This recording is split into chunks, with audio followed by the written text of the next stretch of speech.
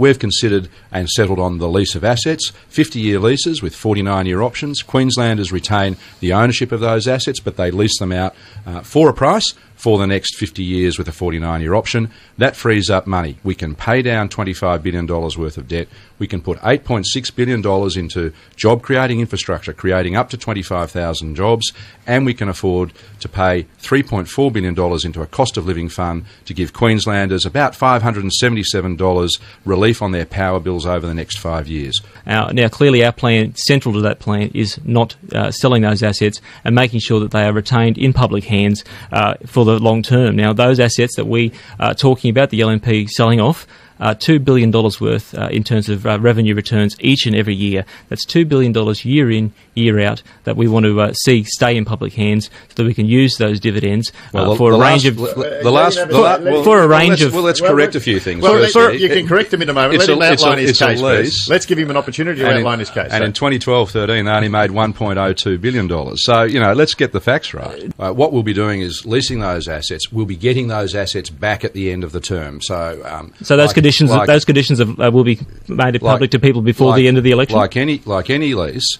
what you lease, you get back at the end of the term, because this isn't a sale. Unlike Labor, sure, I get that, and I understand that, and you outlined that initially. So at the end of the term, so the assets are leased. So let's leave it. You get the assets back at the end of the term. You get the assets back, correct? But in terms of the specific question, because over 99 years, you're going to have to expect that those assets are going to have some improvements done to them. Sure. So if the private company, they're going to have renewal and investment in new things to make sure they stay up to date and that type of thing. So the private company spends money doing that. What happens at the end of the lease to that specific private investment improvement? Those things come back to the state of Queensland at the end of the lease, because at no extra cost. Because what happens is when people put that investment in, they do it and they get their return through the fee or price that they charge over the duration of the term. So at the moment, the Australian Energy Regulator sets the return that those companies can receive, and that will continue whether it's owned by the government or whether it's owned by private sector. So they'll get their return. Curtis, I need to ask this specific question. So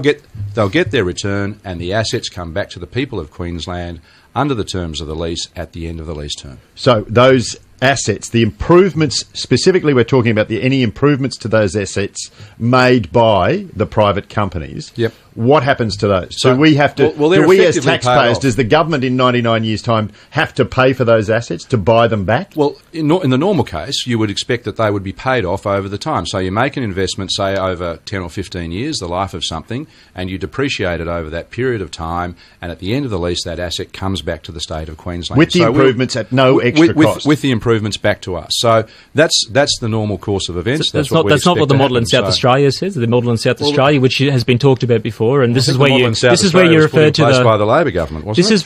This is where the Treasurer has referred to these assets coming back at a negotiated price, I think were his words.